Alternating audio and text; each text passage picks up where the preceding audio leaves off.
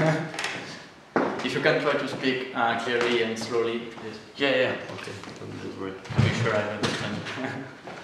Okay, so ladies and gentlemen, we have Benoît Bossavit. So welcome in the ITAG conference 2014. Could you please elaborate a bit more about your presentation that you have today? About my work. Yeah, or your work in general. So I try to focus my research in the adaptation of framework at school. So, and for different kind of disabilities, cognitive and motor disabilities. So my point is to propose different techniques that remove the motor disabilities of the children in order to work more specific cognitive aspects.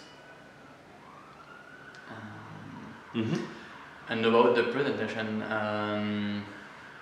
it was very interesting because I had good questions, and after the presentation I had a lot of people who asked me a lot of questions, so it was very interesting and motivating to follow my research.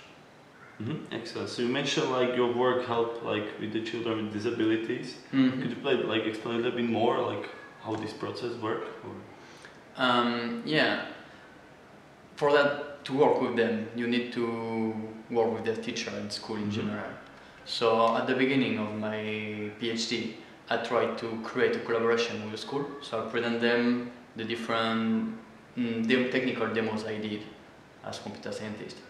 And they were very fond on it, they really liked it. So once they accepted to work with us, we could create collaboration, and then we discuss intensively with the teachers and try to focus activities for specific children they are working with.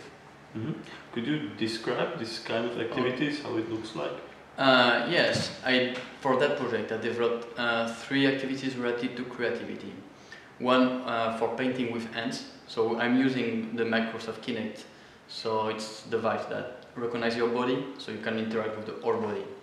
So one activity is painting with the hands, so you can see your projection on the screen and try to paint, change the color through menus. You can use, I adapted a menu, so instead of pointing at the screen, the items on your body, so you can touch your own body to activate. So red or left hand, red, left hand, blue, and you can also change the size.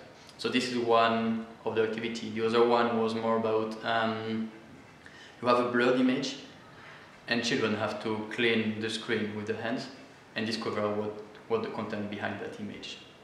And the last one was about creating music. So in that case, they can play musical notes and choose a specific musical instrument, and the same.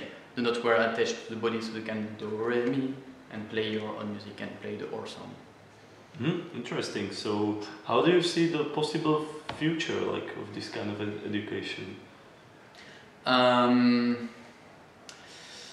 think it's very hard because, at least with the school I'm working with, the spectrum of cognitive and motor disability is very, very large. So it's very difficult to adapt all the children.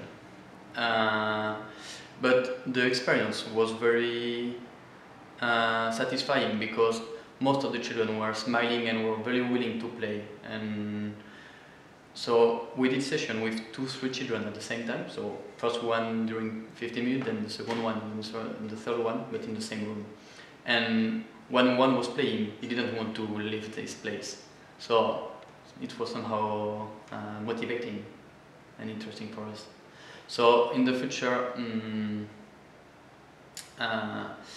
I think we will have a long way away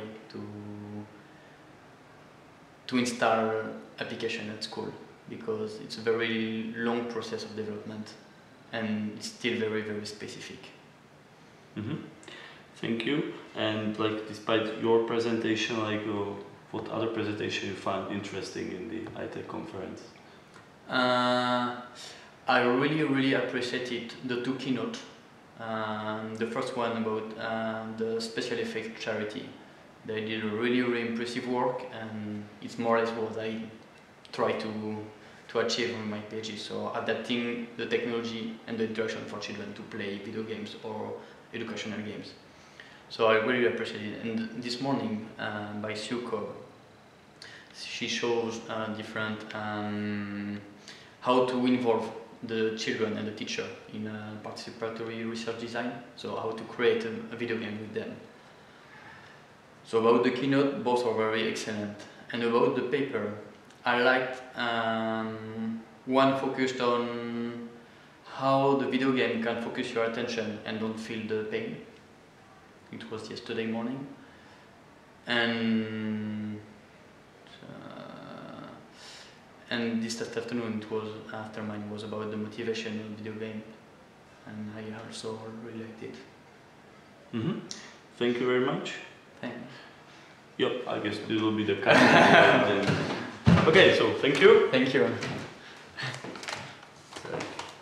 You know, now it's like time of YouTube, but everything have to be short, so. Yeah, I can imagine.